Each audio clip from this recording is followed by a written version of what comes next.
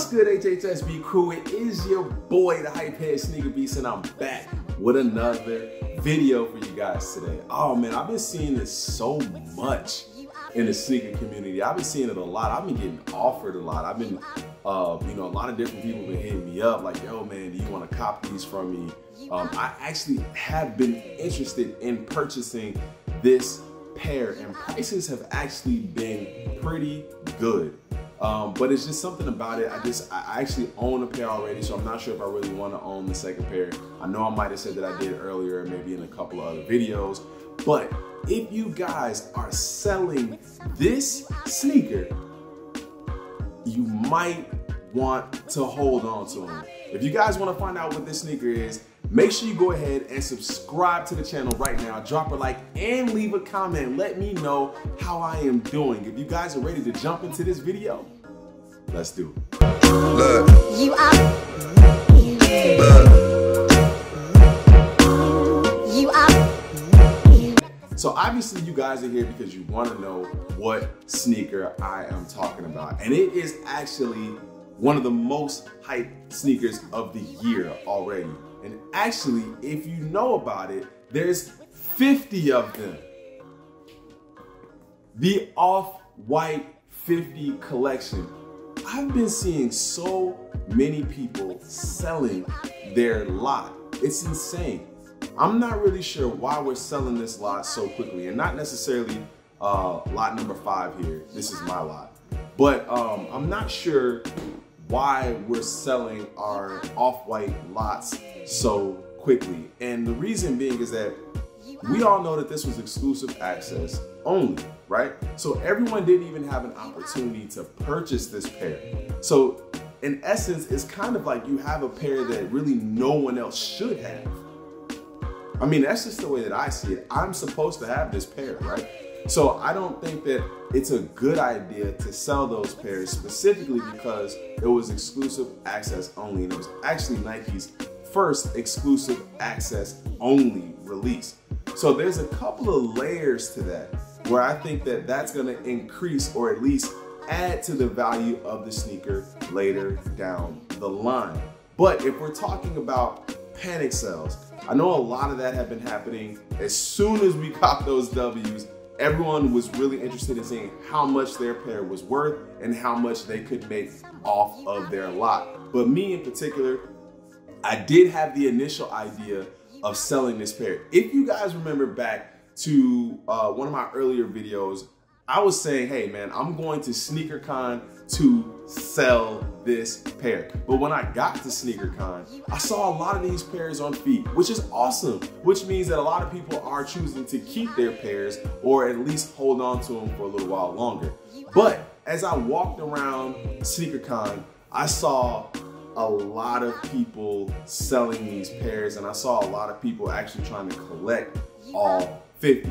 So with that said, knowing that there's a high demand for this pair, it just makes me want to keep it a little bit more. I'm not really interested in necessarily giving someone exactly what they want right now, because that typically means that the valuation at the current moment isn't quite where it needs to be yet. Let's let that valuation get a little bit higher, and then let's start thinking about selling. Just take a quick look at lot number 23. Look at lot 23 right here. You'll see that it started off at about $450.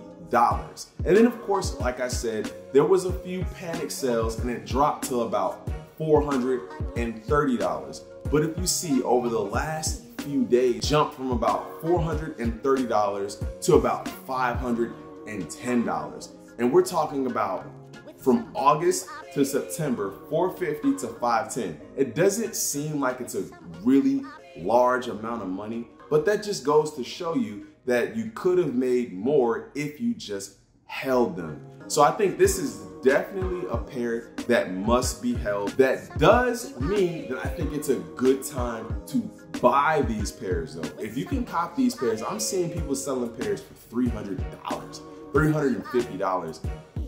In that $300 to $400 price range. If you can cop a pair of Off-White Dunk any lot between $300 and $400, absolutely buy it.